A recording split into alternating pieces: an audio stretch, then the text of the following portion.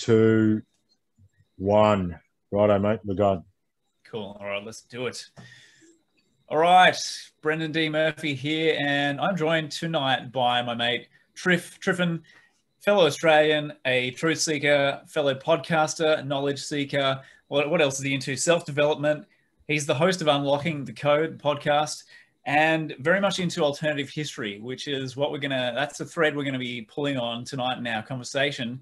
So, Triff, without further ado, I think we're going to go sort of, as you said before we started, around the world and then bring it back home to Australia, arguably the place where it all started. Very interesting story there. But yeah, let's do this. Let's talk alternative history and, you know, what's missing from the mainstream.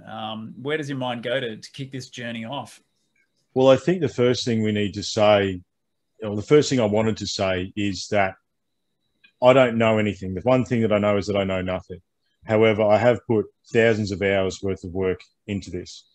Countless books, podcasts, audio books, articles, you name it. And anything that I present to you tonight, mate, I've looked at all aspects of it, and this is the perspective that I've settled on that makes sense to me. And that's all it is. You know, anything to do with this alternative history, the reality is we don't know. There's a lot of clues and there's a lot of evidence. However, the interpretation of that evidence is up to the observer, as we understand. And look, I just want to get it off straight away. When we do come back to Australia, we'll be talking about Indigenous sites. We'll be talking about Indigenous people, and much respect to them and to the ancestors of this land. However, just wanted to get that one out, mate. But where we start, I think it's more mainstream now that people understand that 12,800 years ago or thereabouts, the world ended. And it ended pretty abruptly. Now, the cause of that is in question. However, I side with the Comet Research Group. Those guys posit that comet broke up, smashed into the ice shelf of North America, and basically the sea level rose 400 feet in the matter of about 2 weeks. Now, prior to that, there's evidence of an advanced civilization that is megalithic in nature. And one of the screens, I'm going to share some stuff here. So you've got, we see here, there's an example of the ice sheet, okay? So that's the Cordilleran ice sheet and the Laurentide ice sheet. Theoretically, this little line that goes through the middle here, that's the corridor that everyone walked through and then killed all the mammoths, which is not true. However, we'll get to that in a minute. But you can see here that an ice sheet covered majority of North America, into North America and all of Canada. And they estimate that this ice sheet was up to 2 miles high at its peak. Think about that for a second. An ice sheet 3.2 kilometers from where you're sitting vertically. That's how thick this ice sheet was in places. And it basically, a number of objects came out of the sky, smashed into that ice sheet, and basically melted all that water, and the sea level rose 400 feet in a matter of about 2 weeks. But also, while that's going on, and I think it's hard to wrap your head around it, and I've been trying to wrap my head around it for many years, we've got no context, Brendan. So whilst there was a major flood, and we could talk about the fact that every religion has a major flood myth, it was also continent-wide wildfires. There was also earthquakes. There was also volcanoes. There was also upheaval on a scale that we have no understanding. And that is basically, we are the survivors of that race. Now, when we go, and obviously Graham Hancock posited this, Fingerprints of the God, back in 93, I think. He was the one that first posited the alternative history narrative. And back then they didn't have any history or any evidence. There used to be, where's the evidence? Apart from the fact that there's giant triangles in Egypt, apart from the fact that there's 1,200 ton stone blocks in Baalbek and every single megalithic society that exists around the planet. I mean, and the other thing too, Brent, is I come at this from a point of logistics. That is what I do. And I've done that for 20 years. So when I look at stuff like Baalbek, you have a look down here. I've got some Baalbek stuff. There's the stone of the pregnant woman. Okay, that's one of the stones that's left in the quarry at Baalbek. Hey, Triff, are you able to make that go full screen for us? Yeah, can I? That's a good question. I'm hoping, because it's quite small. How's that? Is that better? Hasn't changed. That might be you, mate. If you want to minimize me. Oh, hang on a sec. Because it's full screen on my end and I can't see you. Oh, that's weird. I can see is I can see your screen in general, but I can see all your pictures, like all the small versions of them. Oh, okay. All right, hang on. This is so if we go. So what do you see now? I just see you. Okay. So what if I go? If I go like that? Boom! That's it. There you go. Yeah. Sorry, mate. I had to specifically select it. Technology, eh? You gotta love it. There you go. All right, pick it up where you left off, man. So this is one of the stones that's at Baalbek. Okay, so Baalbek sits on a bed of I think 9 stones, and they're all bigger than this one. Okay, you're looking at about a stone that's about 1,200 ton there. Now, being in logistics, I understand what it takes to move something like that, and as it sits now, we don't have the ability to not only cut that stone perfectly, but then drag it up a hill and place 9 of them on top of a hill. Okay. And it's interesting that the Romans built a temple to the god of wine, the goddess of wine.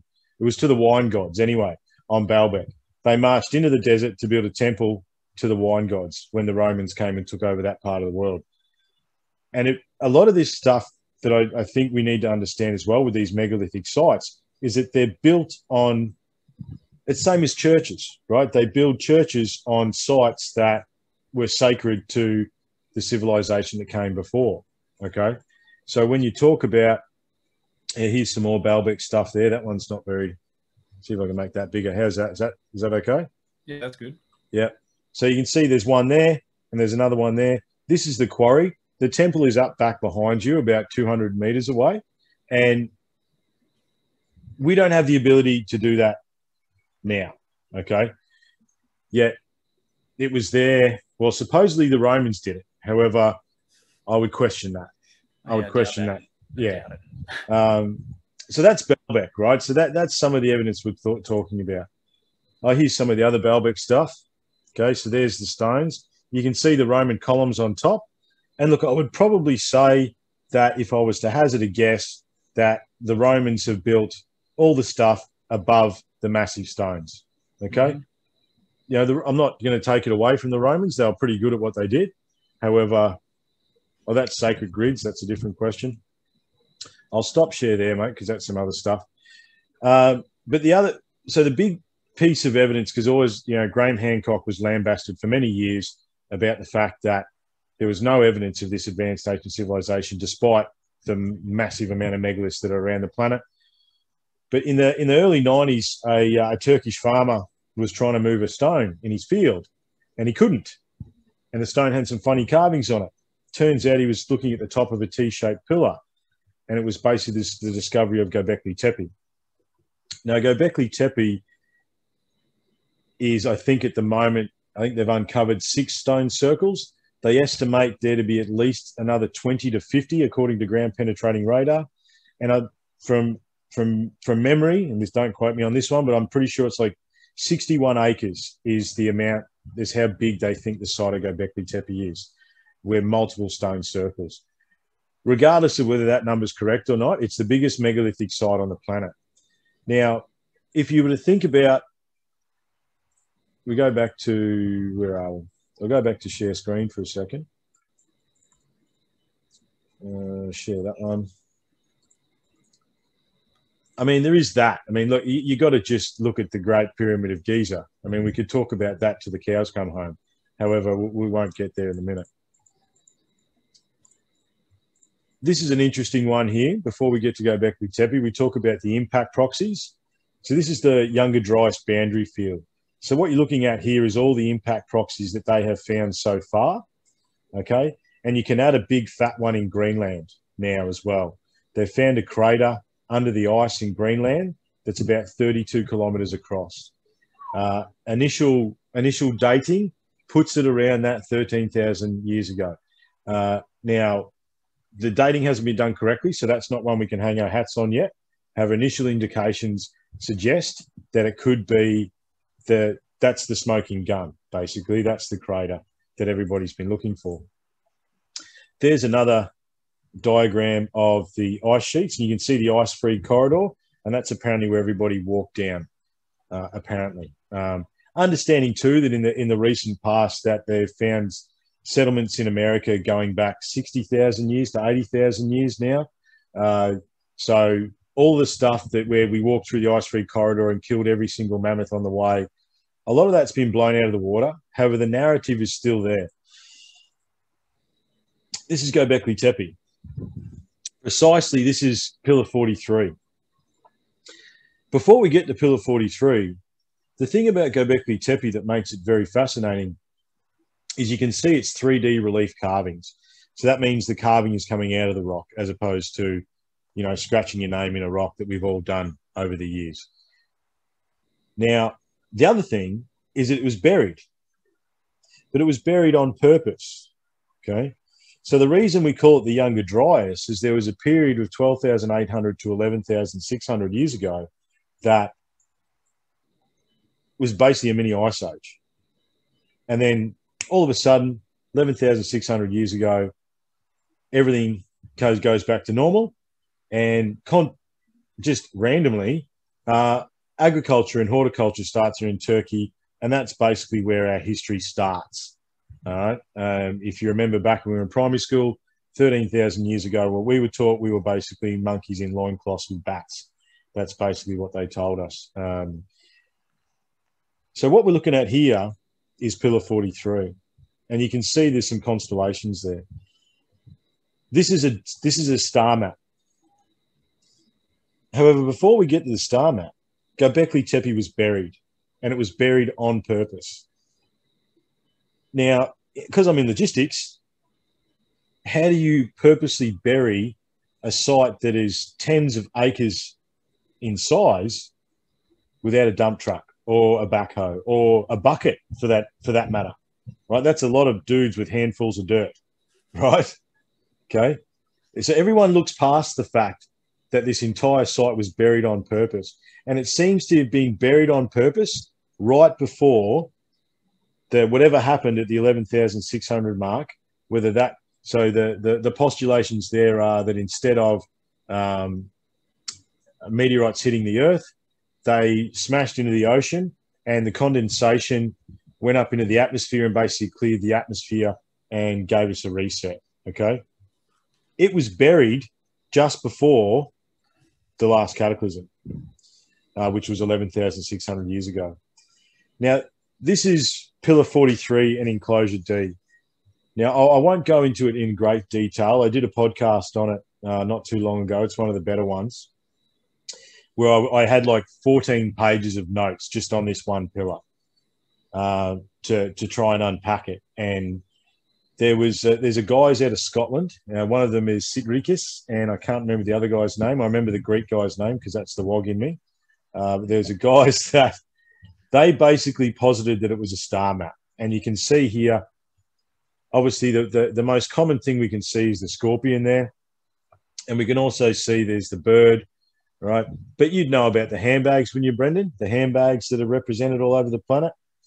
Handbags? Yeah, these bags at the top, see the square with the circle at the top, those three bags across there?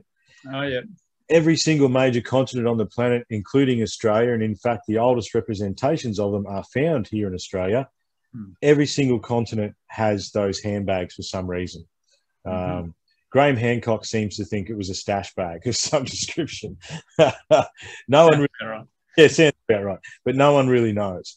So you can see here that you've got Scorpio, you've got Lupus. Okay, there's a dog in there somewhere, but basically all these animals represent different constellations, and you can see Cygnus there, the swan, right? That circle there represents where the meteorite came from, This is a star map from 12,800 years ago.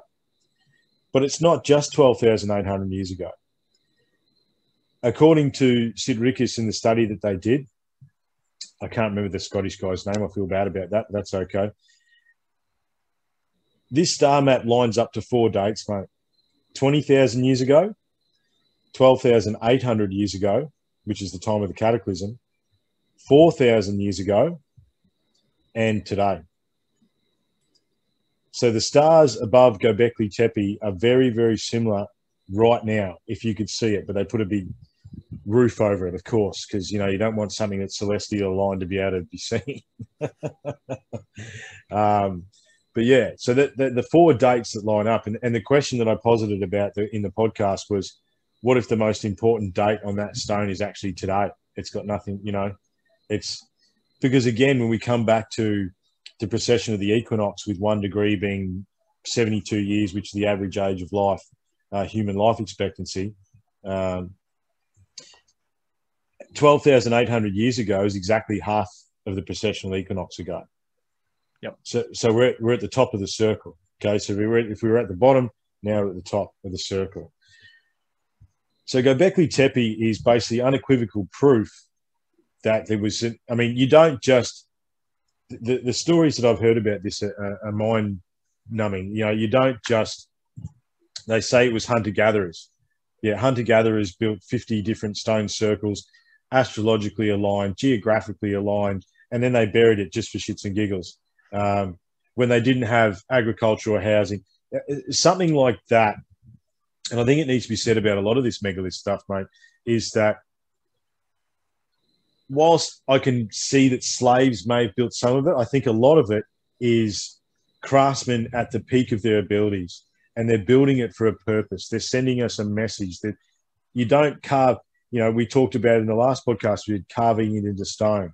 You know, like you can't, there's a reason you carve something into stone. It lasts, right? If a cataclysm hit Earth now, the only things that would be left would still be the Great Pyramid of Giza, would still be Baalbek, would be the stupid faces on Mount Rushmore, but not a whole lot after about 100 years. That's it. The stuff that is carved into stone will still be there. Everything else will be gone. So Göbekli Tepe is the potsherd. That's the unequivocal evidence that the mainstream archaeologists and anthropologists can't deny. Totally. However, when you look into it, archaeology as a region of study has only been around since the 1930s. That's the reality behind it. It's not like this grand old thing that's been going on for so long. You know, without the Rosetta Stone, of which I've got a copy of to my right there, we would still have no idea what hieroglyphs mean. It was only by chance that the Rosetta Stone fell loose, and then it's got 3 different languages on it. And to this day, that's how we decipher hieroglyphs. And that was only in the 50s and 60s. You know, we can talk about the Gosford glyphs a little bit later, which play into that as well. I mean, we could talk about the Great Pyramid. I did probably one of the best early podcasts. I actually looked back at it preparing for this the other day. It was episode 10.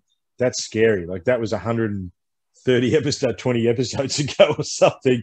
However, it was the best episode that we did. It was myself and my mate Angus.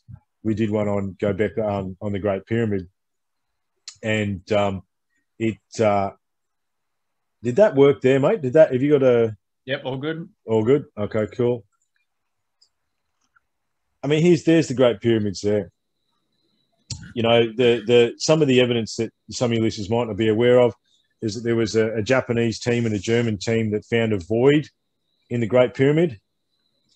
There's a void somewhere in here that they're not sure about. It's basically the same size as the King's Chamber. You know, it's pretty much undeniable now that these pyramids are aligned to Orion's belt. Okay.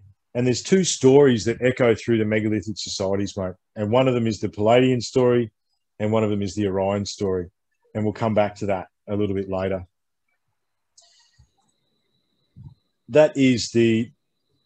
So this is Leo. This is directly out of Graham Hancock's book, okay? And the fact that in the pre-dawn of the vernal equinox, That's the other thing too. All this megalith stuff is lined up to either equinoxes or solstices. With the sun some 12 degrees below the horizon, the Great Sphinx sort of goes directly at his own celestial counterpart, the constellation of Leo, which experienced what astronomers call a heliacal rising at this moment. So that means that the Sphinx is not, that's BC, so that's prior to 13,000 years ago, could even be 26,000 years old, the Sphinx. And, there's Mystery of the Sphinx that was done by John Anthony West. May he rest in peace. We lost an icon there. His work is invaluable. It's amazing that a lot of this work that is very easy to digest and makes a lot of sense it really hinges on like 5 or 6 guys around the world that are basically giving the middle finger to mainstream archaeology and anthropology. Obviously, there's water erosion in the Sphinx. I don't think I've got any of the Sphinx stuff here. There's another, there's Göbekli Tepe. There's another evidence. There's 1 circle, 2 circle, 3 circle, right? They're finding them everywhere. And you can see how deep it's buried there. Look at that. You can see how deep it's buried. And it's buried down to the base. I mean, look at some of these bases, mate. Look at that. Like that is a base sitting on a base, sitting on a base. Mm-hmm, mm-hmm. And yeah, the evidence of that is it's mind-boggling. If you sit back and actually think about it, it boggles the mind as to what was going on 12,000 years ago or 11,600 years ago. And have you made any headway, because you mentioned it, as far as finding out how they did actually bury this site? Oh, it's one of the questions, mate. So during the journey and unlocking the code, I see myself as a synthesizer of data. So basically, I can bring one of my gifts is I bring a lot of data into my head, and then I can make it make sense to other people without going into the great detail. But what I do is I look for holes. And one of the things they don't talk about is how did they bury it? Like, I mean, I spent 10 years in mining and construction and oil and gas. You're talking about 300-ton dump trucks to try and move the amount of earth that we're talking about to try and bury this thing on purpose. And the way they know it's buried on purpose, and look, we could talk about the accuracy of carbon dating, but that's probably not for tonight. However, the carbon dating from the top, from basically the earth down to the base of these pillars is consistent. So it was all buried on purpose at the same time. Very no one talks about it, mate. This, I look for things that no one talks about, and that's one of the things that no one talks about, because How deep under the soil would that, like those bases you were pointing out, how deep would that be? It depends on where you're looking at. So it's Göbekli Tepe means the pot-bellied hill. So if you're digging at the top here, then you're looking 10, 15 meters. But if you're digging around here, it's not that deep. And because the site is so broad and so large, the depth of where down to the base of the circles would vary. But it's not like 2 feet or 3 feet. You know what I mean? It's significant. Some of these pillars are between 5 and 20 tons. Like some of these pillars are huge. It's next level. And obviously Turkey's not a real good tourist destination at the moment. And Göbekli Tepe is on the border of Syria and Iran, and you're not going to take your family there anytime soon. Which is a shame, because obviously with the ongoing conflict in that region means the research would stop. And there was a German archaeologist, his name slips my mind right now, but he unfortunately passed away. He was the one leading the charge with the excavation up until a couple of years ago, but he unfortunately had a heart attack, passed away. There's another, it is a shame. Yeah, there's another picture. There's another look at Pillar 43, and you can see here that it's all 4 sides. On every side there's carving. You can see there's just lines carved into here, on every side. Oh, that's Saqqara. That's Saqqara. We don't want to talk about that. This is something that's probably not as well known. That we talked about Orion. So the Great Pyramids, yes. Teotihuacan in Mexico also lines up to Orion's belt. Yep. And there's a whole province in China that is nothing but earthen pyramids. There's hundreds and hundreds of them. And Graham Hancock tells a story where he went to China to ask them about the pyramids and what they were for. And they basically said, oh, we've got time. We don't, we'll look at it when we're ready. But they're very old. No one really knows. But the Chinese are like that.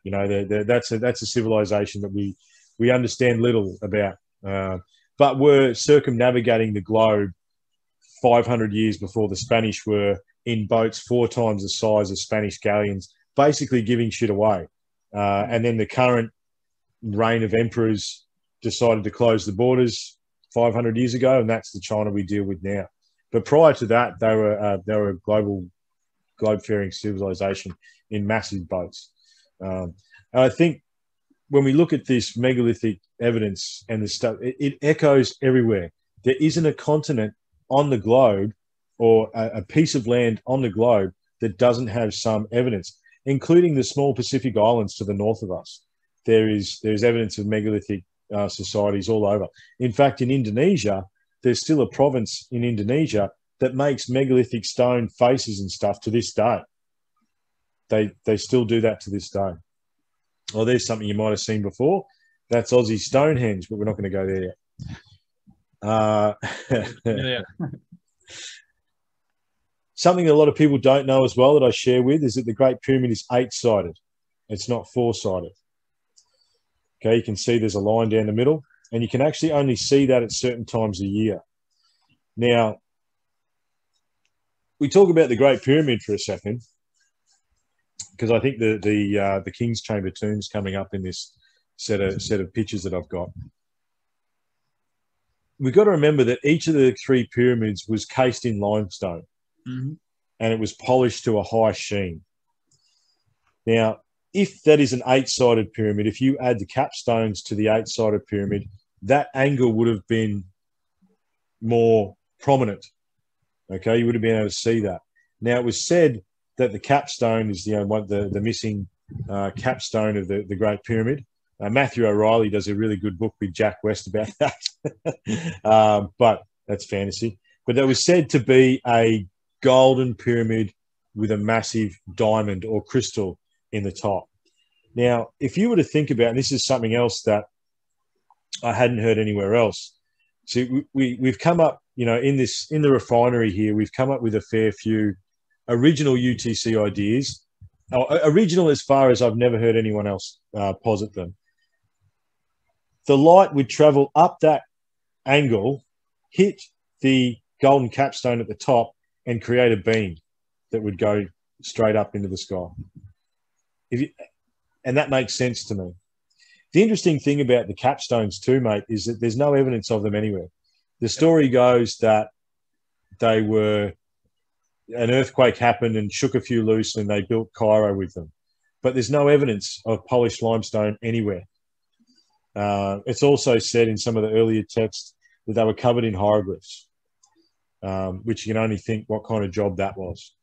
And you talk about the megalithic construction of the pyramid, and you look into I think they say it took 20 years, and there's something like, I'm pulling numbers, 2.3 million blocks weighing between 5 and 50 tons or 70 tons, some of the lintels. And the thing is, we divided that out in that early podcast, and it was something like 1 block every minute for 20 years, 24 hours a day, 300, no fuck ups. You can't make any mistakes. Every day, 20 years, every day. Can't make a single mistake ever, right? Dragging it up the mud ramps.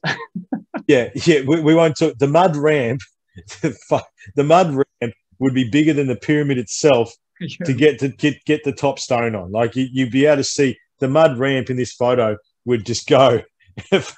You couldn't even see where the mud ramp ended if that was the case, right? The other interesting thing about the Great Pyramid is that there's mortar holding some of the blocks together. And we decided to do a deep dive on the mortar. It's like, oh, this will be interesting. I wonder what this is. And no joke, mate. You can search whatever search engine you want, whatever piece of research you want to do throughout the entire internet. There's one sentence about the mortar, and it goes like this: the mortar that is in between the Great Pyramid is of unknown composition, is still holding the blocks together today and cannot be replicated. Full stop. That's it.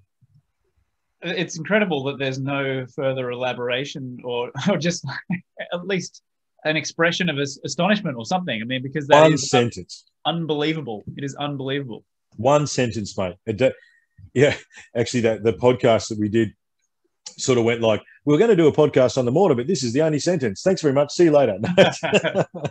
But seriously, one sentence. But what's interesting about it too, Brendan, is that sentence repeats itself. It's the same sentence in all the articles, in all the things. It's like verbatim, right? And that makes me question why it is verbatim the same sentence over and over and over again.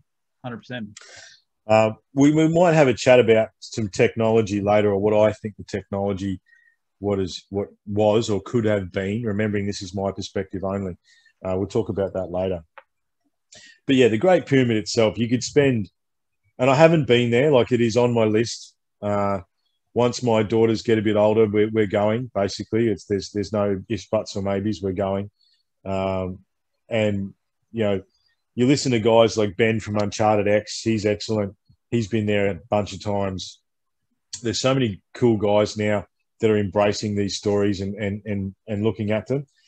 And I suppose from this little humble Aussie podcast out of my shed, we're just trying to provide another perspective. Be objective, be observant, look at the streams of evidence and come up with what we think makes sense to us and pick the holes. You know, like, how did they bury Göbekli Tepe? How?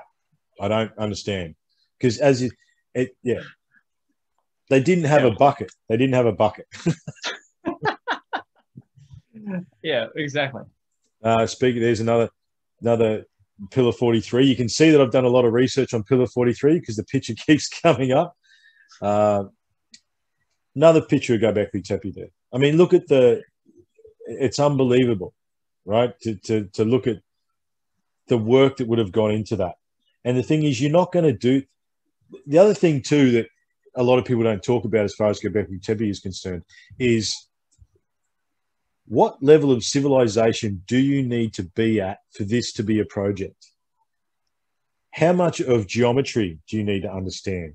How much of constellations and star maps do you need to understand? How do you geography, knowing where north is?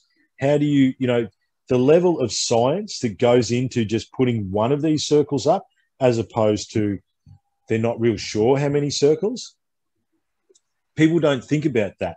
And the only way, the level of civilization you have to be at for this to be a project worth doing means food is taken care of, shelter is taken care of. Maslow's hierarchy of needs is well and truly all done. Yeah, you're not roaming around going, oh, when we're done with our 12 hours of carving stone, we've got to go find some berries.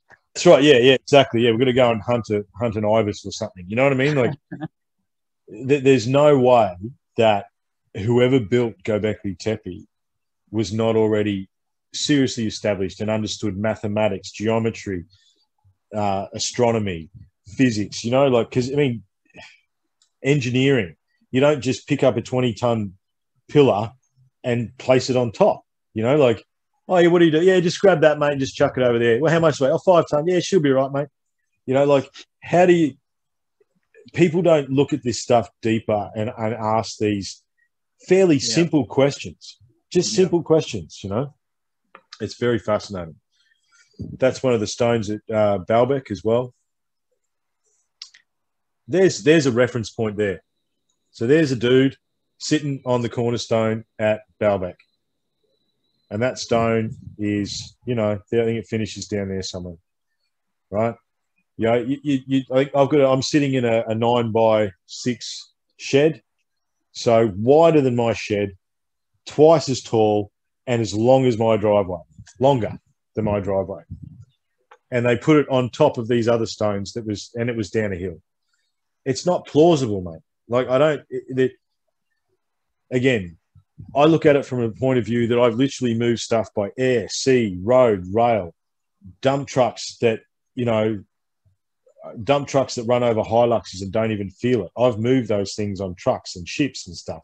I've moved big stuff. I know what it takes to do that. It's not plausible. Completely agree. How heavy would you estimate?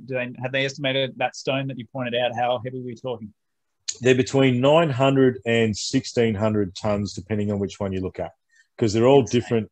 They're all different widths and lengths. But yeah, I mean, I think they're cutting the stone as big as they can, but obviously all stone has different fail points and stuff. So I imagine at some point. But the other question is, Brendan, and this is another thing they don't talk about, how did they cut it underneath? If you're going to use, okay, if you accept that some stone chisels from the middle of nowhere came out and materialized into existence, because they didn't have iron back then either. Let's not think about that, okay? We had some dodgy bronze. That was about the best we could do. I think I really just, when you raise that point, all of a sudden you've got to figure out mentally, automatically I find myself trying to rotate this humongous slab of 1,600 tons in space. How do they, because you've got to get access to all sides of it to flatten them and shape it. And so what the hell technology does it take to do that? And was it something, and I suspect it was probably something either, and I thought it was very interesting that there was this idea advanced by a bloke who was very obscure, but he suggested the idea that back when they were doing this stuff, gravity itself was actually a weaker force on the planet at that time. And I thought that was a really interesting idea. I've never really followed up on it. But if not that, then maybe some sort of anti-gravity technique or technology that we know exists in certain circles. The Tibetans still have traces of it. And that would seem to be the way that they could have maneuvered these things through the air, because they certainly weren't doing it with ropes and pulleys and freaking logs and stuff like this. Exactly. And look, we can talk about that, because considering you open that wormhole, I think that, and it's not a rabbit hole, it's a wormhole. Yes, I think some sort of anti-gravity tech. I think harnessing, if we truly understood how to harness the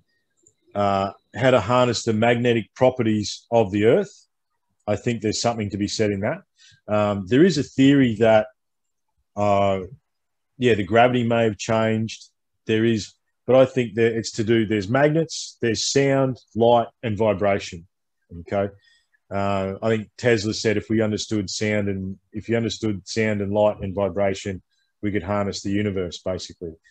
But there is the anti-gravity tech that you can't deny now, with the continued unveiling of the USOs and UFOs being released by the Pentagon in bits and pieces.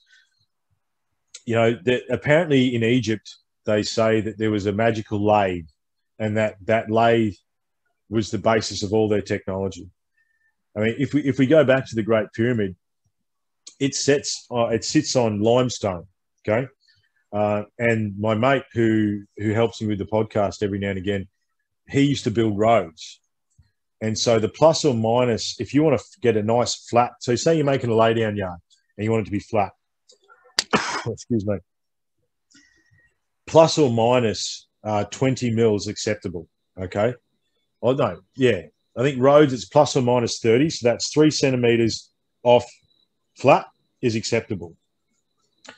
I think that the Great Pyramid, I can't remember what the actual square footage of it is, but what I do know is it is flat within 5 mil across the entire plateau, the whole lot. We could, with the most advanced Caterpillar excavator with laser GPS, sharpened diamond blade, and the gnarliest operator from the back of Burke that you've ever seen in the world, could not do that today. We just couldn't.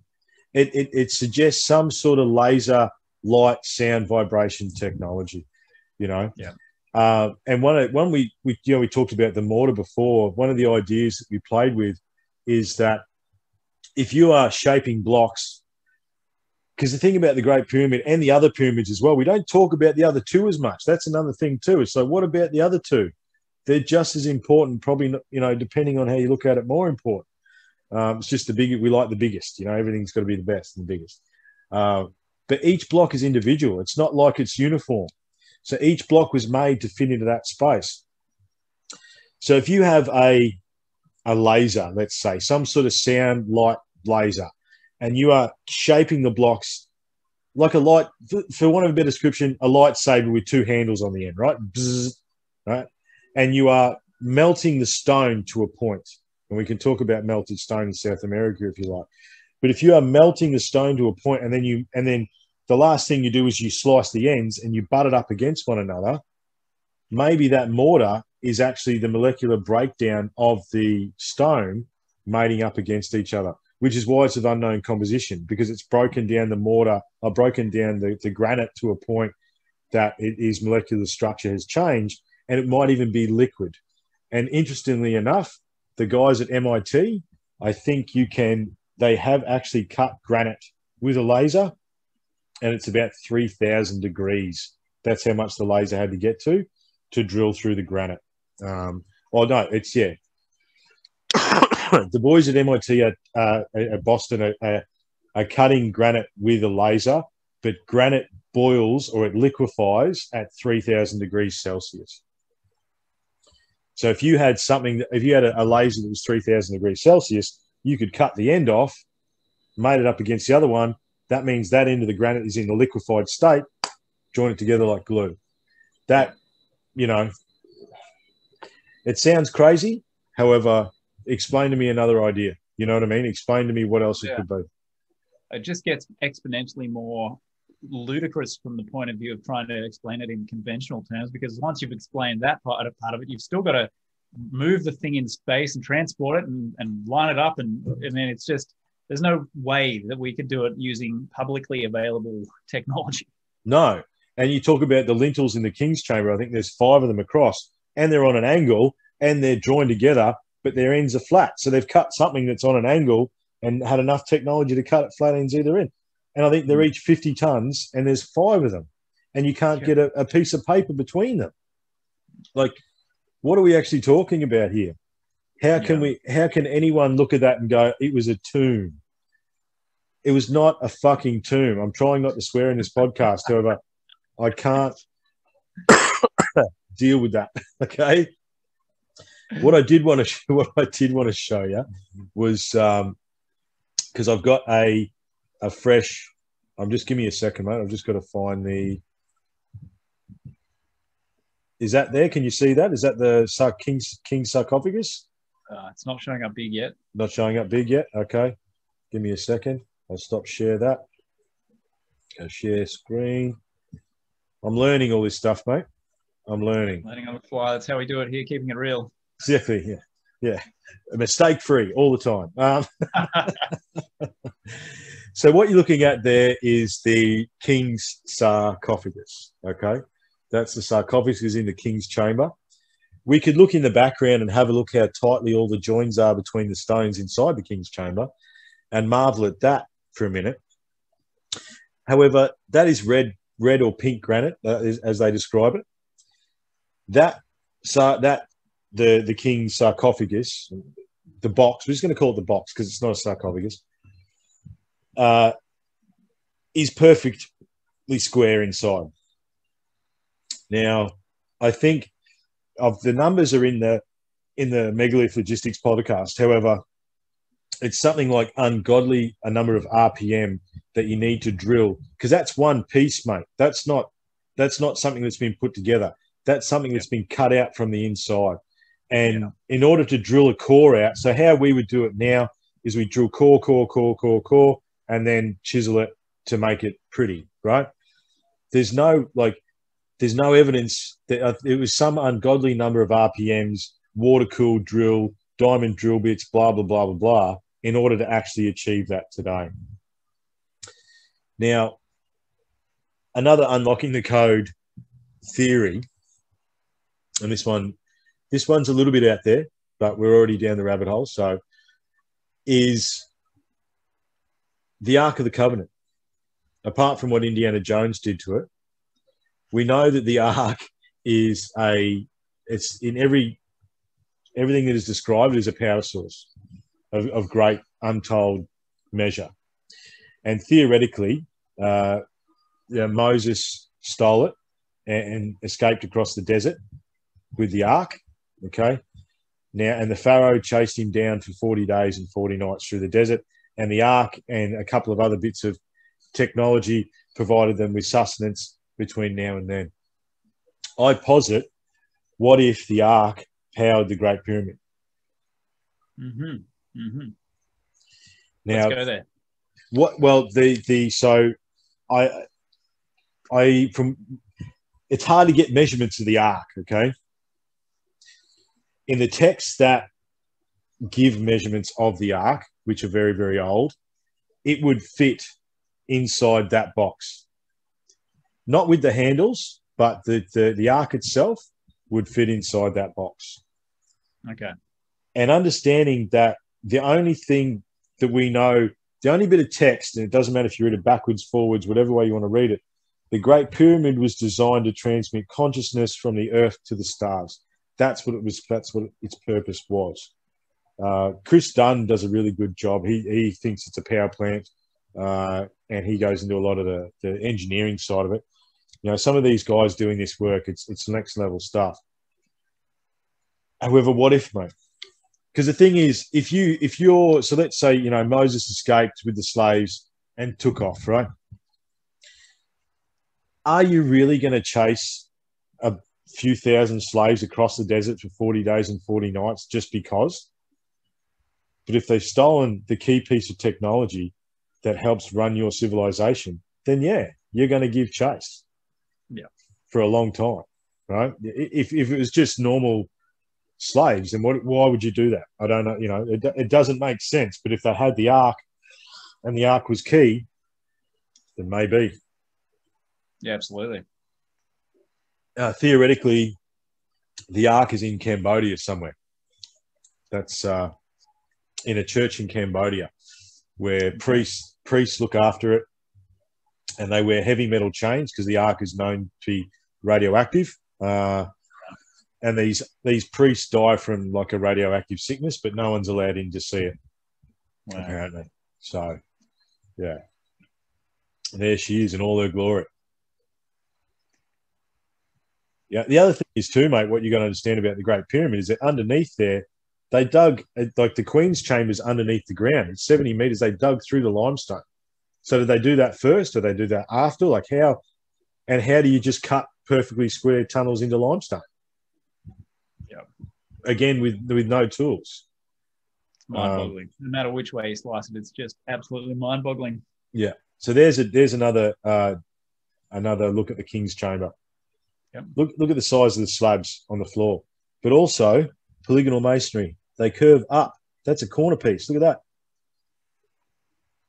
Right. So that's not that. Actually, that piece looks like it's not two pieces. That's one piece. Mm-hmm. So that's a right-angled piece. You know, you can't even begin to understand it. This is something that I haven't looked into, but I did want to share with you. I think I know where you're going here. So that's China, that's South America, that's Egypt, that's Orion's belt across the globe. Now, that's not something that I've looked into. I don't have any more evidence, but it's not the first time I've seen that, that the representation of Orion's belt may be on a global scale, as opposed to just the. But and these three sites, that's Teotihuacan, Egypt, and Xi'an province, where the three main representations are. So, mate, did you want to talk about anything else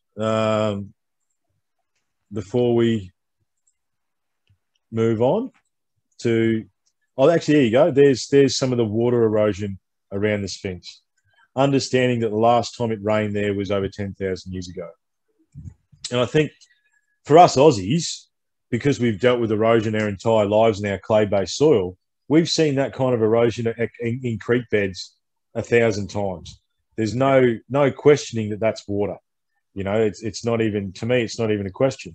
You know, growing up in central Victoria with all the clay base there, you get a big storm come through, and all the creek beds look like that. They all look like that. That's how it looks. You know.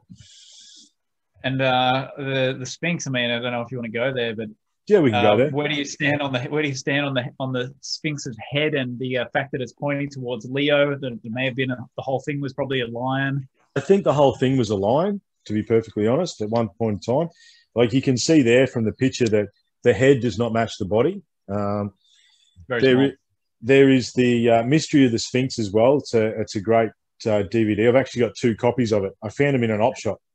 And I've watched them about 3 or 4 times each. And look, there's a couple of different things about the Sphinx. Number one is the face of the Sphinx does not match the face of the pharaoh that supposedly did it. Okay? Because the thing about Egyptians is they didn't mess up a face, right? The statues of certain pharaohs are exactly the same, doesn't matter which way you look at it, almost like they had some sort of 3D printer, okay? However, the other side of it is obviously the nose is missing. And the crown is missing off the Sphinx as well. It's said to have a serpent crown on top, okay? Look, there's some interesting stuff there. There's, so you just said Leo. Do you know who named the star signs? Refresh me. No one does. No one knows who named the star signs. It is just what it is. So Leo, so Scorpio, Pisces, no one knows. No one actually knows who named those star signs. It's just been the way it has been. For as long as we know. For as long as we know. There is and it's not just that nose on the Sphinx that has been knocked off. There is a range of noses all over Egypt that have been chipped off. And there's a line of thinking that it may be the nose of an Indigenous Australian as opposed to anything else. It may be a different type of nose, and that's the reason that it is, there's all the noses chipped off. Because the Egyptians did talk of a great people to the south with great knowledge. Okay? Yep. Well, and that opens up some other interesting discussions about carry on and what have you. I don't know if you want to go there if we have time, but there was definitely a link. And I think it was actually, I learned this from the Strongs, Steve and Evan, who are friends of mine, and that they pointed out that as far as recently as the 1930s, it was actually public knowledge that the Egyptians had been sailing out to Australia as recently as 400 years ago to learn from the originals. Yes, absolutely. Absolutely, mate. Absolutely. So let's have a, I'll minimize that. Let's come home. There's more information on that. So you can see there. Also the one that is the other one that I've seen is that the modern microchip is actually in the shape of Orion's belt. We might be reaching a little bit there, but you know, there you go. So what we have here is a visual representation that was done by Richard Patterson. That is what is being dubbed and made that. I'm doing some work with Richard behind the scenes. He was the one that found the original documents that were the survey documents of that site at the Historical Society in Mullumbimby, originally back in 2014. The Strong Boys did assist with some exploration and stuff like that, and they've done a few articles on it, but Richard was the guy who originally found the documentation. And I've been privy to the documents, and they're amazing. Like I wish I could take a week off and just read them and then read them again and read them again and read them again. What you're looking at there is a representation of what would be Australia's Stonehenge. This is some of the stones that they found at the Stonehenge site. This is from the Strong Boys. This is some of the digging that they did at the site, the Strong Boys, some of the stuff that they found. it's too much detail for tonight, but let's go back because there's a better picture. Where did we go?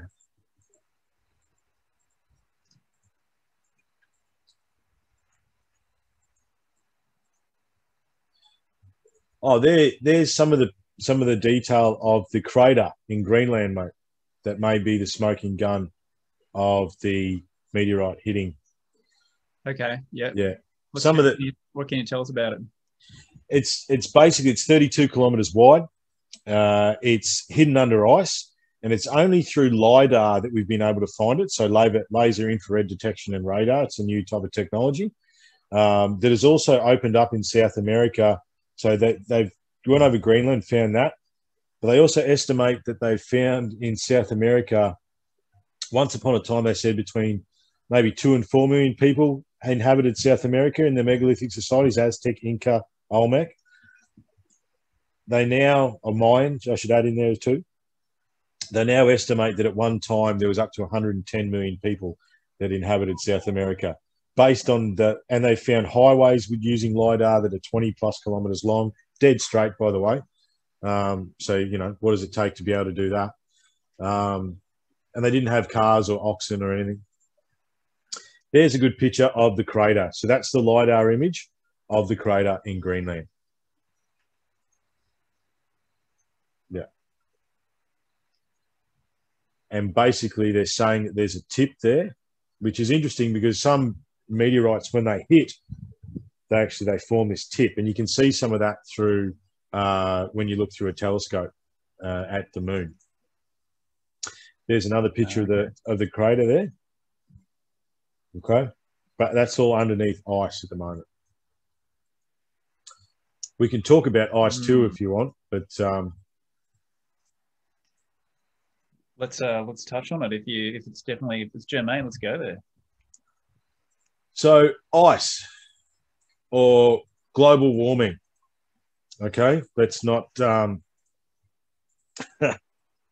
So one line of research that I haven't done the podcast on this, but I've got about 30 pages of notes on it. I haven't got any of this stuff here, but basically what I've come to understand is that the ice chases the poles. The ice chases the magnetic poles. So currently, the South Pole is moving east. Okay, so if you look at where Australia is, where the Antarctica is, it's moving east of us. Okay, and it's also currently marching into Siberia at a fairly accelerated rate.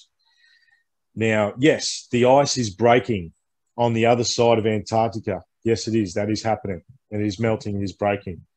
But where the pole is moving is unprecedented ice growth. Ice chases the magnetic poles. Okay, it's the same in the Northern Hemisphere. And that, obviously, me saying that means I'm a climate change denier, so that doesn't get any press.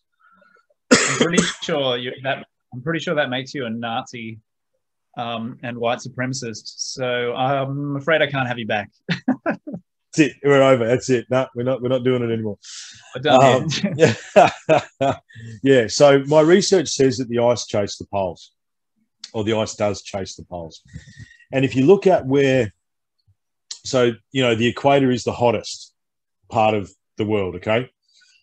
Because the Earth sits on an angle, where the sunlight hits us in the middle is not actually where the equator is. So it's got nothing to do with the sunlight. It's got to do with where the magnetic field meets and is actually less. That is where it's hottest, because the ionosphere that is protecting us from the UV rays is at its shallowest there. Now, because of where the poles are now situated on our planet, yes, that is around the middle. But it is fairly common knowledge now that the poles shift, okay, and have been shifting for quite a while, and maybe currently shifting. I mean, that's one of the next things is, the poles are going to flip on us and something's going to happen. I think there's evidence tree rings in Japan that it happened. I'm not sure. Numbers not coming to me, but there is a tree in Japan, an ancient tree in Japan that has evidence of pole shift. So let's pretend for a second that Well, let's pretend a few. We're gonna go into a fairyland. We're gonna pretend for a second that the geologist understanding of what the Earth looks like with the crust and the magma and the lava and then the layers and then the big metal liquid ball in the middle is what it is. Okay, because that's not actually true. That is just an educated guess. That's not actually. There's no evidence. No one's drilled deeper than 26 kilometers into the Earth, and at that point they didn't get into the hot red shit, so they don't actually know what is there. So we'll leave that alone. But let's pretend that that's the case, all right? And there's a molten metal ball at our core that's spinning and generating magnetism, but that ball can spin and can move as it has currently been moving for the last 100 years, 200 years that we've been measuring it. What if what if the pole, because as you would know, in Antarctica, as the ice melts, they're revealing trees and growth. So at some point, Antarctica was free of ice. So what if the pole, just for shits and giggles, was, so say where Australia is, what if the pole was underneath the Earth and the pole, like think about the ice sheet, mate. I would say, and this is where it all sort of came about, like that Laurentide ice sheet that I showed you, that's a fuckload of ice, man. I reckon the North Pole was somewhere there. So if you put the North Pole there, then you spin it around and get the South Pole on the other side. It puts it somewhere in the ocean off Antarctica, which would then shift, but that would then shift the weather patterns as well, Brendan. Okay, because the reason it rains at the equator is because that's where the magnetosphere is at the least. That's where that's the heat and everything builds up through the ocean. So what if the magnetic pole shifting, that would leave Antarctica free of ice? What that would also do is would probably put the inland sea in Australia, because Australia would be tropical, because that is where the magnetosphere would be least effective. You follow me what I'm saying? Yeah. It's look, that, as I say, I've got a fair bit of evidence on that, but it's not something that's probably the first time on the podcast that I've actually gone into detail in that. But it's fascinating, mate. It's very fascinating. But let's say the impacts too. So multiple impacts, bang, bang, bang, bang, bang. Melt that ice. What if that shook the poles? What if that shook, the vibration that has through the planet into the core? They estimate that with the dinosaur impact that the Earth rang like a bell for 1 million years because of the level of that impact. So each time that happens, what if that messes with the core and it spins it around? Like these things need to be questioned. And look, I'm not, just for the record, I'm not saying that humans aren't contributing to the destruction of the planet. We are fucking it in an unprecedented rate. However, to pretend that this Earth doesn't go through its own cycles, doesn't go through its own, it's got its own thing to do, right? Mother Nature will kick our ass if she chooses to. But yeah, what you're saying, yeah, I agree. And the human output of whatever human activity in general doesn't have anything to do with the shifting of the poles, and the shifting of the poles is what's generating climate change and catastrophic climate change. So that's nothing to do with us. We're, like you said, we're doing lots of other stupid stuff and destructive things, but we're not changing climate. Right. That's part of the solar system, the galactic dynamics of the electric universe, the electric charge that gets exchanged between solar systems. And I mean, it's a whole integrated networks set up here. Like there are, as I say, there are no islands in an electric universe. So it's not even that it's generated, that weather patterns are generated on the planet that you're focusing on, like we focus on Earth because we live here. It doesn't even get generated here. It's part of a massive, massive tapestry that we are only just starting to realize. So anyway, sorry, I interrupted there. No, totally fine, mate. I think one of the things, the research that I've done points to, is that we must understand that we are part of a galactic framework. You want to go electric universe, you want to go multi-dimensions, you want to go strings, you want to, whichever way it goes. And I'm not really, I find all of them entertaining and plausible in their own ways. But regardless of whichever one it is, we are part of a galactic neighborhood, and we don't we don't honor that. We don't actually understand that because, you know, you talk about electricity. Electricity has taken away our ability to observe the stars. You know, one of the things that working in the middle of nowhere gives you, mate, is perspective. You know, when it's literally you and two other blokes or three other blokes, and there's no one else for 300 k's in any direction, and the sun goes down, and you turn the lights off, and you look up, and there's the Milky Way in all its bloody glory. You're like, holy shit, we are nothing. You know,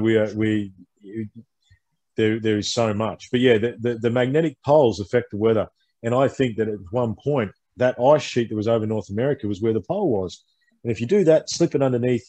Antarctica is now free of ice, or at least the side closest to Australia, and majority of that maybe would have been free of ice.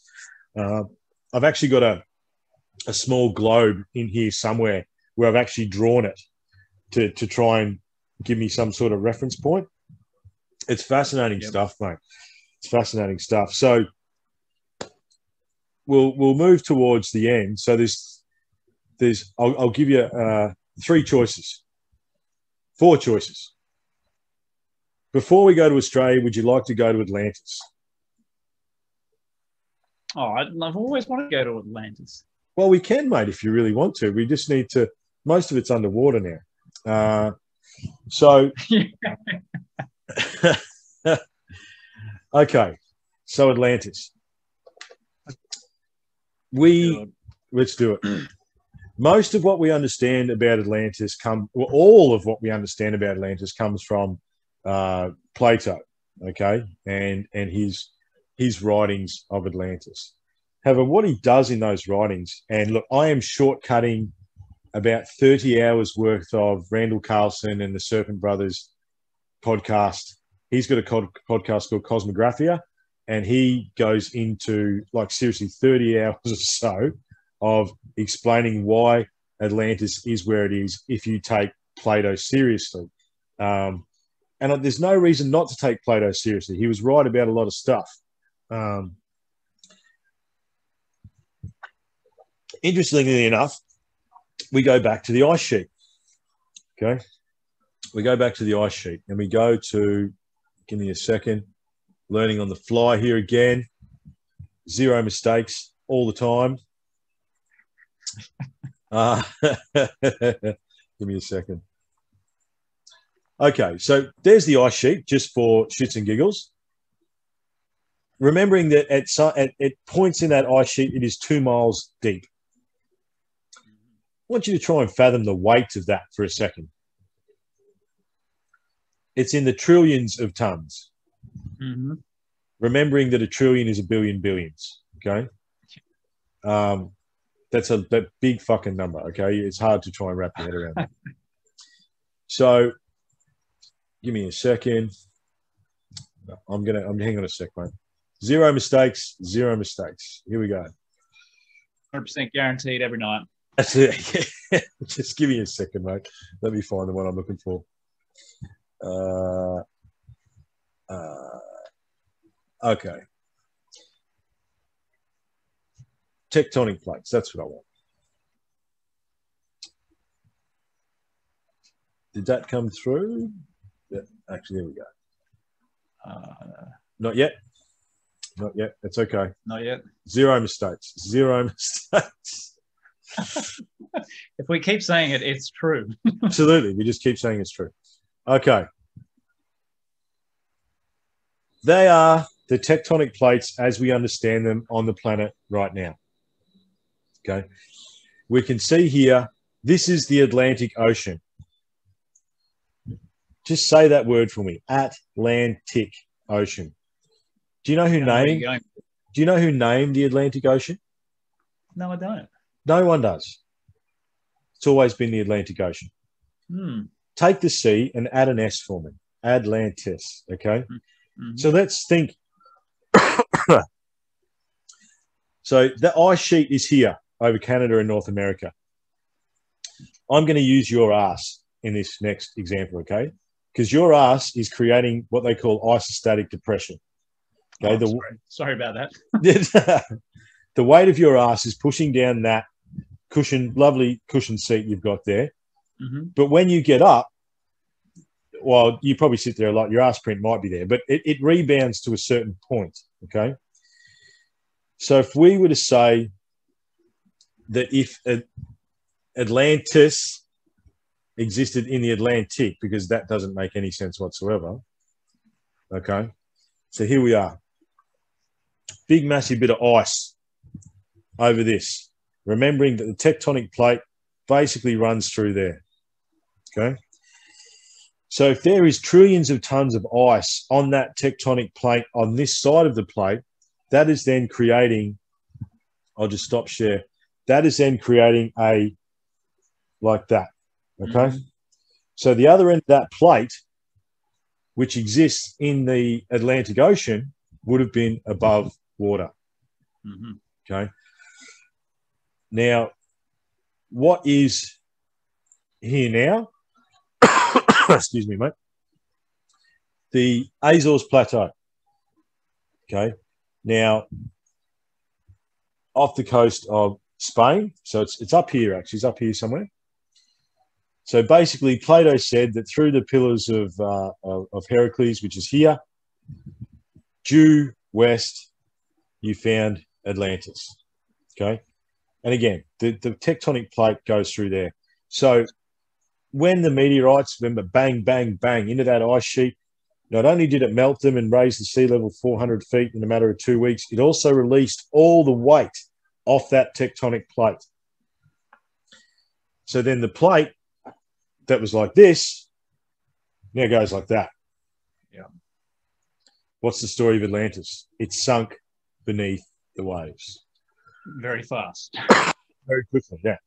Yeah. And if you go to the Azores Plateau now, they're doing a lot of underwater archaeology. And to put it into perspective about how much land is now underwater that once wasn't prior to the last cataclysm, it's 10 million square kilometres. Was above water 13,000 years ago, that is no longer above water. And the other thing to that too, that's a lot. That's a lot. The other thing too is, mate, where are all our cities? Where are all our cities now in this great, awesome civilization? Oh, usually on the coast. On the coastline, yeah. For just for we're the most vulnerable. Yeah. So, and just to put it into perspective, a 12-meter tidal wave, excuse me, if it hit the Gold Coast, would wipe out the Gold Coast and brush up against Mount Tamborine. Now, 400 feet is about 130 meters, give or take, to put that into perspective. So the underwater archaeology is revealing on the Azores Plateau, stone circles, theoretically a pyramid, can neither confirm nor deny that one, but there is stone circles under the water. And the Azores Plateau now, it's common knowledge that they are tips of what were once islands. So, yeah, we could go to Atlantis, man. I actually want to go to Egypt and then I want to go via the Azores on the way back. When we both become... well, I'm down with that. That sounds like a good trip. Well, that's what I'm saying, man. When we both become super successful podcasters, what we do is we get the posse together. We get all the girls and the kids and the posse, and we just go on a global megalithic. I've got plans, man. I haven't got any resources, but I've got plans. I got dreams. Yeah, I got dreams, man. So yeah, I want to get more into Atlantis there, but geographically, that's where Plato said it was. And there is echoes of a megalithic civilization, and the underwater archaeology that is ongoing is continuing to unravel that puzzle. Extremely interesting. Yeah, I'd be interested to hear the updates as they unfold, mate. Yeah, well, as I say, I'm so deep down this rabbit hole, I've got no flashlight, and I don't even know where I am anymore. So we ticked off Atlantis. I wanted to share something with you. So we could have a quick chat about Stonehenge, Gympie Pyramid if you want to go there. We could have a quick chat about Carry-On. Unfortunately, they're going to try and turn Carry-On into a housing estate. Look, the Strong Boys do a really good presentation on Carry On, and I can do it pretty in a nutshell. Again, the ability to synthesize data. Understanding that the Rosetta Stone and our understanding of hieroglyphs, didn't actually come to pass until the 50s. The story of Carry On was some World War II veteran who decided to just write a random story in the glyphs, in the rocks, after World War One. But we didn't understand what hieroglyphs meant until after World War II. And you dig into that story, and it's like, who did it? Oh, old mate, Jono's son, butcher fella, he did it. No one knows. It's bullshit, basically. However, the Stonehenge, the Australia's Stonehenge, and look, that name may change in the near future. As I say, I'm doing some work with Richard behind the scenes here. He's become a pretty close friend of mine. He's actually in your neck of the woods, man. He's a very interesting guy. Maybe if I can get down there, we might go and have a coffee or something like that. Sounds good. Yeah. He was the one that found the original documents. He's put a book together. I'll plug it. Look at Australia Stonehenge on Facebook. It's not a big book. It's about 80 or 90 pages with pictures and his theory and his understanding of what he thinks it is. However, what the echoes of it are is life. How do you put this without basically? This is where it may have began, okay? And I know you're aware of that because obviously, Stephen and Evan are good friends of yours. There's a better, that was the one I was looking for. There's the better understanding of the plates. Okay, yep. There's the Pillars of Hercules, right? And we could talk about the statue of Hercules, that the foot, they've got the foot. I think they found the foot, and the foot's like 15 meters by 8 meters, and that's the foot. That's not the, you know what I mean? Like, then extrapolate from there. It's just, exactly. Oh yeah, that's probably the better rendition of it. There's some more that you'll be able to find. So this is basically a computer rendering of what is now at the moment known as the Australian Stonehenge site that was outside of Mullumbimby. The thing about Mullumbimby and Byron and that whole area there, if you open your eyes and widen your gaze, you'll suddenly find standing stones everywhere along there. They're all over the place. In fact, as you drive into Mullumbimby, the roundabout is nothing but standing stones, okay? And Richard did an investigation as to why they're there, and the local government or whatever it is, we found those and we thought they'd look cool, so we just thought we'd put them on the entrance to Mullumbimby. There's actually, and you would know the mock Stonehenge that's down there. The guy that built a mock Stonehenge. I know of it. I don't know if I've been there. Yeah, there's a guy that built a mock Stonehenge, and Richard went to talk to him to see why he built a Stonehenge. And he goes, I just thought it was a good idea. And Richard goes, where did you get the stones from? He goes, they were already. So that guy has built a Stonehenge out of stones that were possibly already a fucking Stonehenge, right? Okay? This boggles the mind, mate. But what you're looking at there, you might notice this symbol here, bud. The Celtic cross, medicine wheel. That is another symbol that echoes around the globe. There's a family of about 30 to 40 symbols that they find in rock art, in megaliths, in engraving, in all sorts of stuff that are exactly the same all around the globe. And long story short, because I've done a few podcasts on this, the guys can look it up. Australia Stonehenge and Richard Patterson, there's a few in the back catalogue.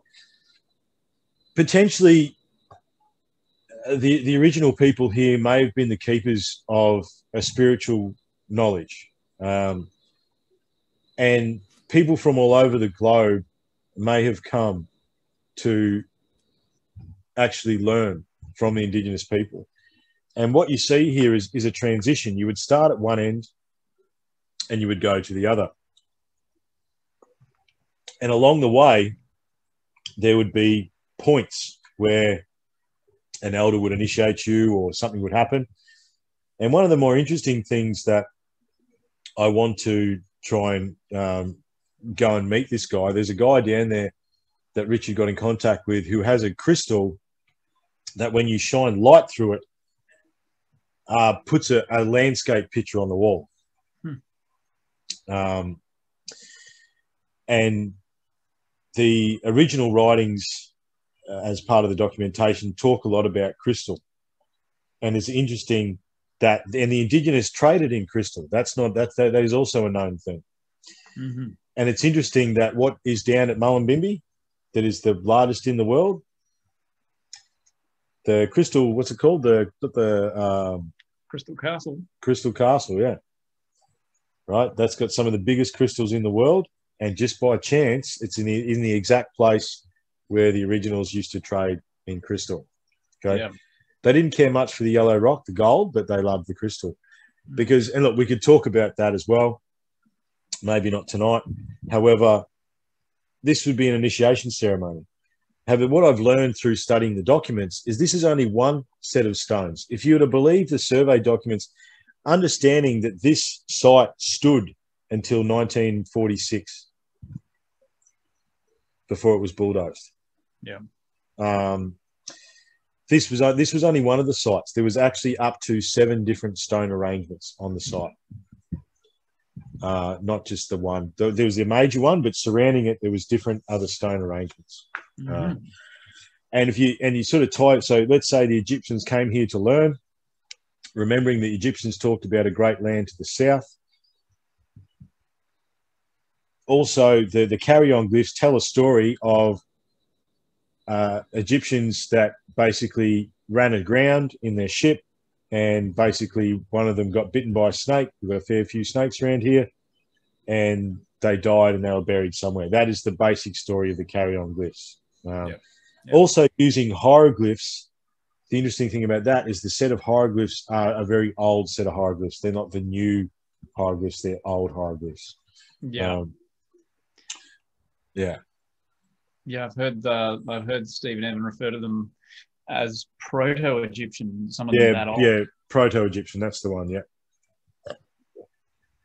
I actually had a picture that I wanted to share with you, but I won't. I'm not going to probably. It'll take too long to get it for tonight. But look, there's a fair bit of consternation, depending on which Facebook groups you follow, about the Gympie Pyramid at the moment. I went up there on 4 different occasions with some of the Kabi people up there. I've also been there on another 3 separate occasions without them to investigate that site. It's fascinating.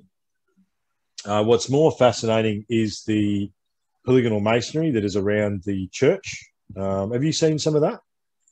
I'm not sure that I have, actually. Yeah, give me a second, mate. I'll bring some up for you.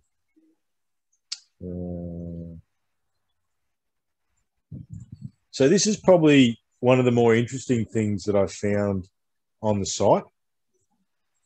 I'm calling this the preparation stone. Mm-hmm.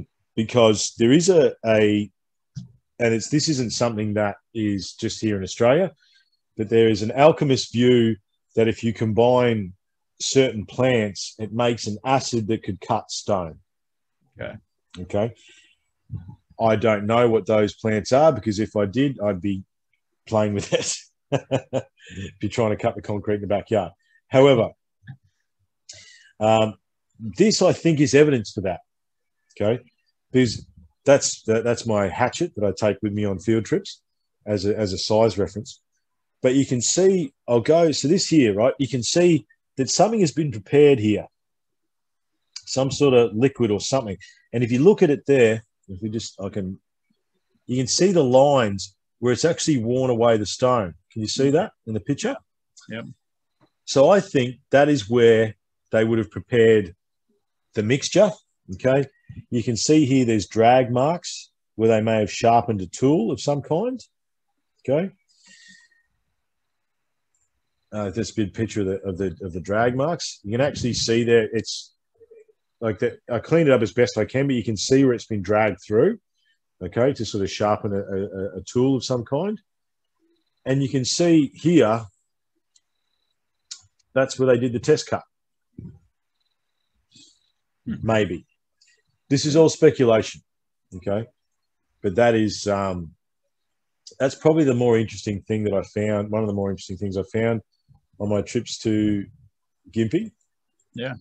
That sandstone was interesting. It was out of place. That was out of place. It was just there. Like, that's not from around there. Okay. Yeah. Oh, there you go. See, wannabe photographer. Two butterflies there. What species are they, mate? Don't know. Blue ones, man. But yeah, actually, hang on a second. Where are we? That's one of my favourite shots. Look at that. Caught him in the air. Ah, love it. Yeah, man. Oh, look, I do enjoy taking photos. However, the emergence of Instagram and everyone having a 20 megapixel camera in their pocket, I gave away my photography dreams, because what's the point? It's a bit sad, mate, but you're doing well in the archaeological realm. That's right. So I'll just fast forward here, butterflies. What I did here, actually see all these pictures of random stones. I have an app on my phone called the D-Stretch app, which basically, if there was any pigment on these stones, it draws the pigment out of the stone. It's quite fascinating. And that's why I took a lot of these pictures, to see if there was any carvings or drawings that may have been on any of these stones. Polygonal masonry. Okay, this is the more interesting stuff here at Gympie. Now, the story goes, and believe me, it's only a story. The story goes that this wall was taken from the site at the Gympie Pyramid, was moved from there, and then in the 1930s was used as a Depression-era project to surround the church. Okay. The four guys that I went on the expedition with to Gympie, the last field trip that was fairly disillusioning, have said their 10 cents worth. And those podcasts are Unfortunate Truths, that's my wife interviewed me on that one, and then Unfortunate Truths 2, and The Musings of Madmen is where we ended up. That's all the guys that are on that last field trip have put their 10 cents in, but I'll give a proceed version here tonight. Some of the polygonal masonry is quite interesting. That's the money shot there. Mm-hmm. That piece there, this one here. Lovely. It's very, very interesting. But there's two or three different versions of it. You're looking at the good stuff there. There's another pretty impressive piece here, going around the corner. And again, so like a little edge cut out there. Yeah. It is fairly impressive polygonal masonry. This is the good stuff. But as we go along, I mean, this stuff, remembering that it's been moved once or twice or three times, depending on which story you believe. But I mean, you know, this piece here made for 1, 2, 3, 4, 5 pieces. About here, so this is still some of the better stuff, but around here is where it sort of starts, the quality goes down. That one's interesting, like that square block to set up these 5 stones with that little one in the middle. Understanding that these stones, Brendan, they're about 500 mil, 50 centimeters wide. So that stone is 500 long. Okay, it goes all the way through to the other side. Sure. Okay. But then the quality starts to go down a little bit. Some of this stuff I think is better quality. But as it goes around the corner, this stuff, it's starting to get a bit lesser. Okay. It almost seems like someone was taught how to do it and they were trying to catch up. Okay. Yeah. So long story short, my theory on Gympie is, well, there's one thing. There was gold from Gympie found in the tomb of Tutankhamun. Okay. They know that because every single piece of gold has a DNA signature. And if we were to play that game, okay, so let's pretend the Egyptians came here to learn, potentially the South Americans came here to learn. South Americans love their gold, okay? And there was known to be alluvial gold, which is just nuggets sitting on the ground as late as the 1900s, okay? So let's pretend for a second that wall from the church, and look, there's a whole heap of consternation that I don't want to go into tonight. However, At some point, if I feel like going back there, at the moment I don't. However, if I do, I may measure the wall and try and put it onto the site. I don't know whether it fits, Brendan, if I'm honest, mate. But let's pretend that it does fit onto the site somewhere. I think, and to go back to a global perspective of megalithic stuff, I think the time frame that we play with is we've got it wrong. I think a lot of stuff is older than we understand, and some stuff may be a lot younger than we understand. I think there's two ways, but I think the time frame on either way is very out of whack. And I think maybe that the Gympie Pyramid site, understanding that there was a step pyramid in Tin Can Bay, that very heavy rumours around that was bulldozed in World War II to make an airfield. Taking that into account, and then taking the Gympie Pyramid site into account, maybe once upon a time the South Americans came here and showed the local indigenous how to do some polygonal masonry, maybe even built them a shrine, a step pyramid as a healing center, or as a appreciation or a gift or something. And then that has now deteriorated over time. Is it a sacred indigenous site? Yes, to a point. However, I think it goes back much, much further than that, and further than we actually truly understand. What's left there now? Not much, mate. Not much. And the land is taking it back every single day. At the moment, the main roads, putting a highway, it needs to be said, putting a highway around it, not through it at all. Okay? Awesome. And you can see, yeah, there's, as I say, there's some consternation going on FedBook at the moment. It's interesting to observe. However, what's been done has been done. Where I want to finish is an alternate origin story. Okay. If we were, so we're going to finish on a very woo-woo tact here, mate. I like that. I like woo-woo. Let's do it. Okay. So if Homo sapiens sapiens were made for this planet and evolved specifically for this planet, number one, we'd be able to swim better. End of story. Okay. On a planet that is 2/3 water, we can't swim for shit. Okay. If we actually evolved and were made for this planet, we'd be able to swim better. Okay. And you can't actually deny that. I don't want to get into theory of evolution because I'm just going to go woo-woo straight off the bat. Let's do it. So there's two main indigenous myths. One is and it's basically the Palladian versus Orion. Okay. So the 7 sisters of the Pleiades were chased by the 3 brothers of Orion across the stars, and they came here to our little blue ball. What is the only unique thing about our little blue ball, Brendan? The only unique thing? One of the most unique things about this blue ball. Why would they come here? If extraterrestrials came here, why would they come here?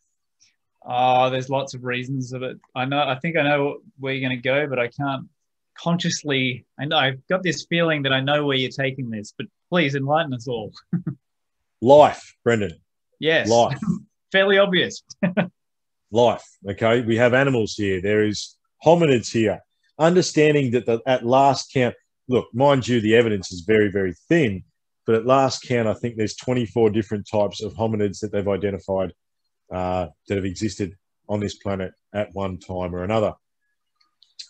Paracas skulls. When you want to look at something weird, look up Paracas skulls. That's another mystery that we won't go there tonight because I'm in the middle of some. That's another. I've got like 15 different research things that, depending on how I feel, I'll pick one up and go again. Yep. But yeah, Paracas skulls. Look into that. Because everyone goes, like, the Anunnaki thing is gold. There's entire asteroids made of gold in the cosmos, right? There is chunks of ice in the Taurid media stream that are bigger than this planet. So it's not water, okay? Wood is very unique to this planet, actually. Timber is one of the unique things to this planet, but it's life, mate. Life, okay? So the story goes that the Palladians came here, but they couldn't exactly exist on this planet because they are, or as the story goes, a silica-based life form. Okay, you know the Strong Boys. This is actually another piece of the research that I'm doing, and I'm going to actually I've done a podcast with Stephen, and I'm going to get back in touch with those guys because a lot of those stones, you know, the stones that they have, that is a lot of those stones from some of the research I've been doing is australite tektite, mate. Okay, tell us about that. So australite tektite is a silica-based type stone that entered our atmosphere about 780,000 years ago. Now, a guy by the name of Bruce Fenton, he had a psychedelic experience and basically connected to, he envisioned himself flying a crystal spaceship, a smaller one, and he watched a larger spaceship crash into a planet. Now, for whatever reason, he pulled on that string, not expecting to find anything. Valerie Burrows, which I know the Strong guys know as well, she's an Indigenous lady. She is the basis of a lot of this story. But so the story goes, the Palladians came here. They modified us from a hominid that existed here, okay, to create Homo sapiens sapiens, and they basically crash landed in Australia. The story being, and look, it's hard to know where you go. Again, we don't actually know. No one fucking knows anything. However, you know, there was a battle or something in the ship. We like to put human stuff into it. So there was a fight. Everyone's fighting. For whatever reason, the ship crashed into the Earth. Okay. Now, Bruce thought, is there any evidence of this? As it turns out, there is. Again, zero mistakes. Let's see if I can find what I'm looking for. Always zero mistakes all the time. Ding, ding, ding. I think I'm going the wrong way. Oh, there we go. No, there we go. Okay, so there's three. Can you see that, mate? Yeah, mate. There's three main tektites around the globe, okay? And they can explain moldavite, but moldavite's interesting as well. It's almost like nuclear glass. But yeah, these are the three tektites that are found. Australite tektite, and you see the Australasian strewn field, okay? You find this stuff all over Australia, and it's almost black. Sometimes it's round. Sometimes it looks like teardrop shapes. Sometimes it looks like semicircle shapes. It's very strange stuff. And the reason it's shaped like that, because if anything that comes in, like if a meteorite hits, mate, it's doing 1,600 kilometers, 16,000 kilometers an hour. It hits hard. This australite tektite basically didn't hit hard. And if you actually look at the NASA website, NASA has studied this. And on the NASA website, they say that about 800,000 years ago, something was in a low Earth orbit over Earth, lost its propulsion or whatever it is, and basically slowly crashed into the planet. There is absolute evidence for it. And you can find this stuff everywhere. And a lot of the stuff that, a lot of those, the Taringa stones that the Strong Boys have is australite tektite. Yep. That's something that I've confirmed over the last few days, which is interesting. And I had a trippy experience with those stones, but we won't go into that tonight. And the reason that it's these things are round is they basically they slowly hit the planet and just sort of rolled, basically. And you find them everywhere. If you walked out in the bush for long enough, like out in the desert, you can see them, you know, Central Australia there. Interestingly, Gympie or Eastern Australia is a big spot there. Just you know, that's actually Mullumbimby, somewhere in there. You know what I mean? Yeah. So basically, these Palladians, that's the prevailing Indigenous Australian story. They modified our DNA to create Homo sapiens sapien. Now, the reason that we're on the top of the heap now is our ability to communicate. However, and you've got a little one now, and I'm sure you're talking to her, and you know, mum, dad, you know, you're teaching her how to speak. Mm-hmm. Who taught the first people how to speak? Excellent question. It is a learned thing. So someone at some point had to teach us how to talk. Mm. Right?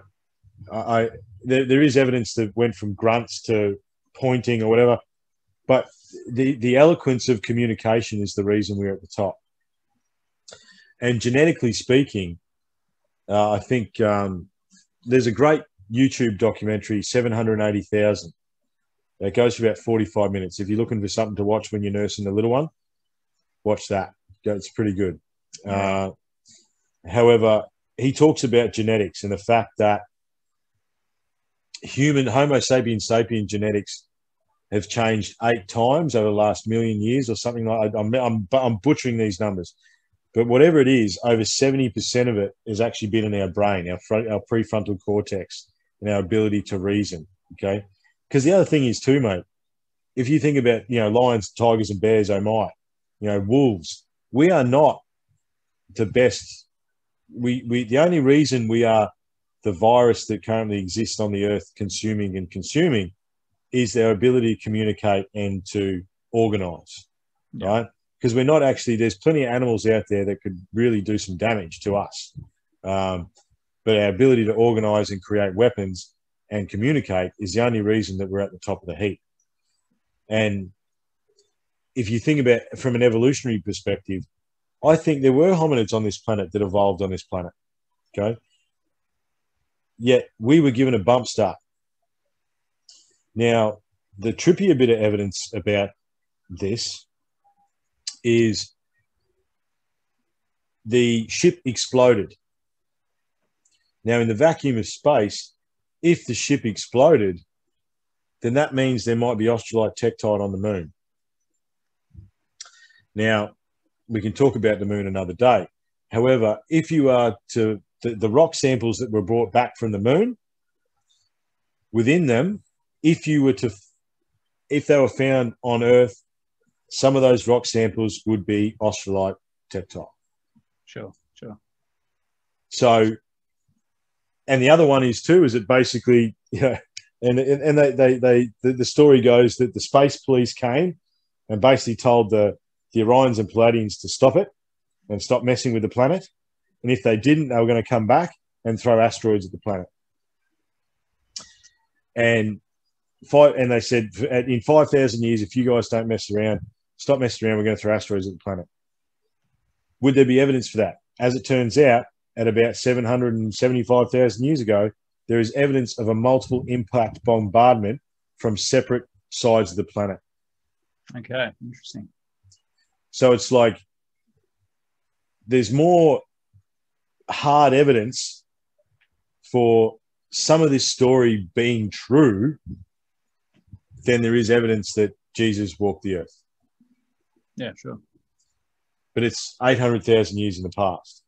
But also what that means is that Homo sapiens sapiens existed on this planet, and were potentially created here in Australia.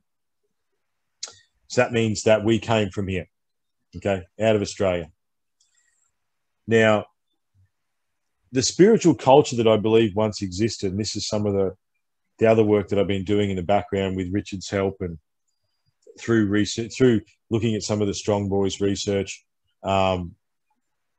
If you think about spirituality in a global sense, as far as indigenous spirituality, Brendan, it is pretty much exactly the same all over the planet. Okay, it's honoring the elements, it's honoring Mother Earth, it's honoring the harvest, it's honoring the nature, it's self, it's these things, and this baseline, I would almost say, unique human spirituality in a baseline sense exists in the same form all over the globe. So I posit that maybe this spiritual culture, and this is through, you know, this is elaborating on some of Richard's research and adding my own twist to it, that multiple cultures from around the planet came here to learn about spirit, about the soul of spirituality. And I know you're all over that with your book and stuff like that. But then they went back to whence they came, and they kept the core lessons, but adapted it for their own locale. Okay, you've got the Druids, you've got the Egyptians, you've got this, you've got that, you've got that. But the baseline spirituality, again, and we had this discussion a little while ago in one of the podcasts we did. The baseline religion, what exists at the base of this is pretty much exactly the same the world over. And there's a set of symbols that echo the world over. And this megalithic society echoes the world over. And the destruction, the unequivocal destruction, we talked about the noses being taken off in Egypt.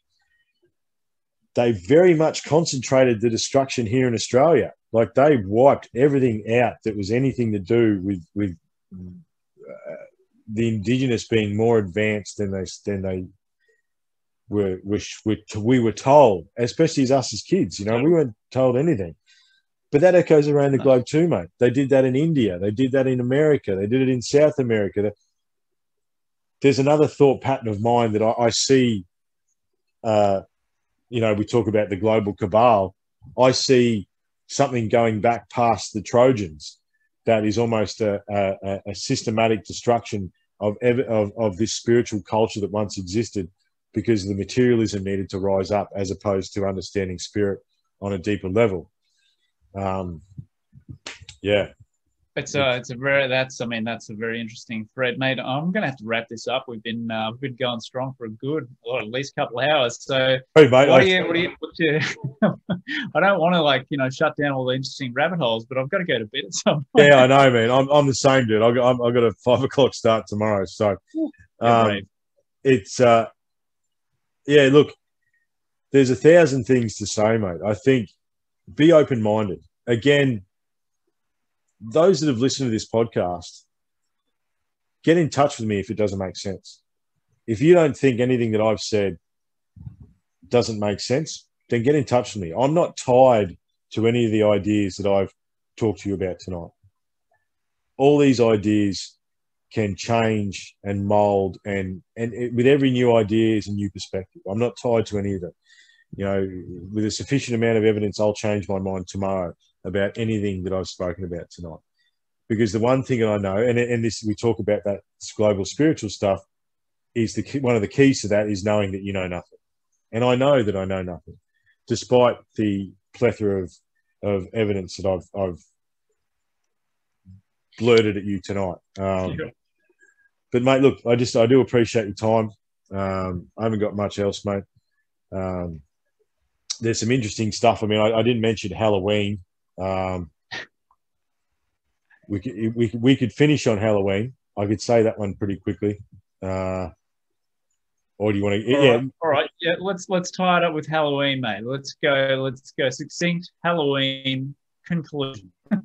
Okay. Because it sort of does tie into everything we're talking about, mate. So Halloween. I hope so. it does. Halloween, or Dia de los Muertos, is the Day of the Dead.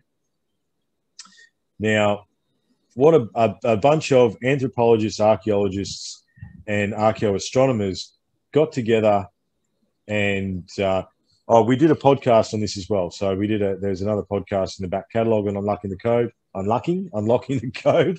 I'm beginning to. I'm at my brain's exploding as well, mate. So the Taurid media stream, twice a year we pass through the Taurid media stream. In June, at the end of June, at the end of October, into November. The Taurid media stream is 30,000 kilometres wide. We orbit at about 2,000 kilometres a day. It takes us about 15 days to pass through it. And we do that every year and have done for tens of thousands, who knows how many thousands of years we've done that for. At least 13,000, because that is the most likely culprit of where the meteorites came from. Graham Hancock, who I know you love, says that twice a year we put on a blindfold and walk across a 6-lane highway and hope a truck's not coming in the other direction. They estimate that there is pieces of rock in that Taurid media stream, thousands of them, kilometre wide and bigger. Underneath that, there's who knows how many thousands of 300 to 400 to 500 pieces of rock that are in that Torrid meteor stream. So Halloween, the Day of the Dead, we may be celebrating 13,000 years later the day the world ended. Because Halloween is October 31st. Now, what this study came up with is that multiple cultures in Asia, in obviously America, in Europe, in basically every major continent across the planet, they celebrate a Day of the Dead of sorts around October 31. If that is when the meteorites came out of the sky, smashed into the ice shelf, and hit the reset button, then that means we are, every year, there's an echo through time that we celebrate the day the world ended. Because what is Armageddon, Brendan? It's represented as floods, volcanoes, and rocks from the sky. And that's it, brother. That is it. There are certain things that we celebrate every year. Halloween's one of them. We could talk, we're not going to go down any more rabbit holes. But there's a few instances every year that we celebrate that we have been celebrating for tens of thousands, if not hundreds of thousands a year, that we aren't even aware of as modern humans. And Halloween is one of them, man. We may be celebrating every year the day that the world ended. And that'll do, mate. That'll do. It's a hell of a note to finish on, mate. And you're giving people plenty to ponder on when they, you know, on their own time. So, yeah, look, ladies and gents, I want to thank my mate Triff here from Unlocking the Code podcast, having a chat with me about alternative history and all this fun stuff. Triff, thanks, buddy. We'll do this again sometime, eh? Let's do it again. Thanks, mate. Cheers.